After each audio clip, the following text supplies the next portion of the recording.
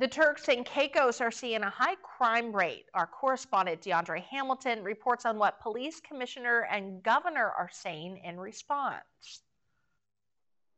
Crime is overwhelmingly high in the Turks and Caicos, and while many of the gun attacks, which have resulted in one of the highest murder rates in the world, are targeted, Police Commissioner Edwin Martin says ballistics have exposed that a small faction is responsible for the shootings, and figures are too high for the police to cut crime alone. Of the 930 crimes we have identified, 784 are assigned to Provo. 110 of those are associated with Grand Turk. Again, I say to you, we need your help, members of the public.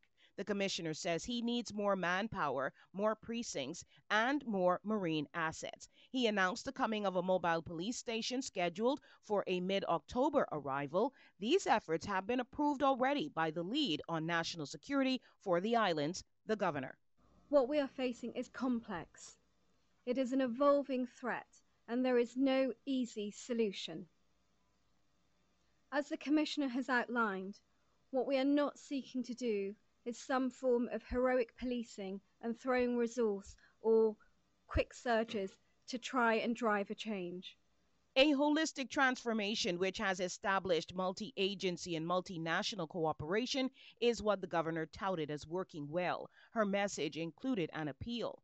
Criminality of this nature relies on exploiting vulnerabilities in our communities.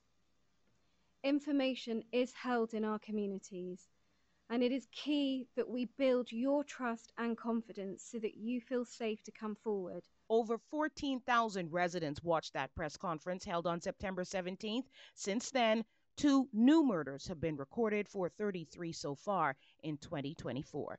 DeAndre Hamilton from the Turks and Caicos reporting.